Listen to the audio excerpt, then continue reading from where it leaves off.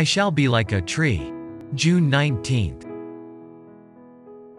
And he shall be like a tree planted by the rivers of water, that bringeth forth his fruit in his season. His leaf also shall not wither, and whatsoever he doth shall prosper.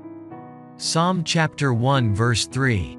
There must be no pretense in the lives of those who have so sacred and solemn a message as we have been called to bear. The world is watching Seventh-day Adventists, because it knows something of their profession of faith, and of their high standard, and when it sees those who do not live up to their profession, it points at them with scorn. Those who love Jesus will bring all in their lives into harmony with His will. They have chosen to be on the Lord's side, and their lives are to stand out in vivid contrast with the lives of worldlings. The tempter will come to them with his blandishments and bribes, saying, "All this will I give thee if thou wilt worship me."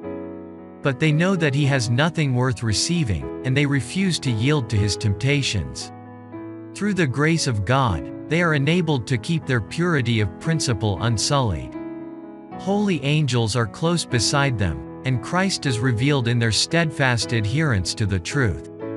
They are Christ's minutemen, bearing, as true witnesses, a decided testimony in favor of the truth. They show that there is a spiritual power that can enable men and women not to swerve an inch from truth and justice, for all the gifts that men can bestow. Such ones, wherever they may be, will be honored of heaven, because they have conformed their lives to the will of God, caring not what sacrifices they are called upon to make. Men must have moral backbone, an integrity which cannot be flattered, bribed, or terrified.